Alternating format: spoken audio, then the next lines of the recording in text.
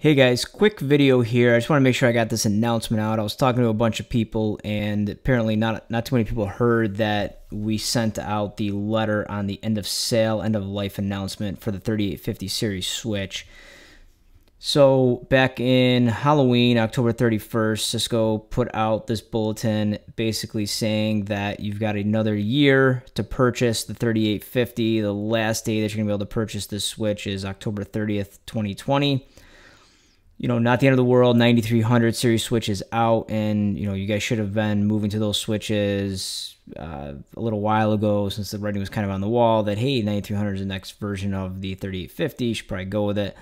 So if you are still buying these, maybe you've standardized on these, you do have a little bit more time to purchase additional ones here till 2020. Looking at this announcement, I just want to point out some other important milestone dates here. So the last date for end of software maintenance release, that's going to end up being October 30th, 2021. That's basically when we will stop development, repair, maintain, test product software for this. So that's going to probably be the last software releases is October 30th, 2021. And then probably the more important one, and this is usually the date that I tell a lot of my customers, hey, you probably want to do something before this date. And this is the vulnerability security support on the product here.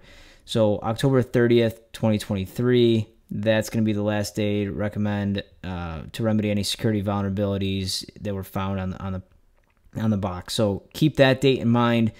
Beyond that, you will have, basically what I call life support until 2025, basically another 2 years beyond that 2023 date where, hey, the power supply broke or something broke inside the box physically, you can still get a replacement all the way up to 2025. And under this announcement is the chart. So if you were purchasing a 3850 24P, here's a replacement part of that. Just you guys can scroll through this and take a look at what the mapping is, the one-to-one mapping here.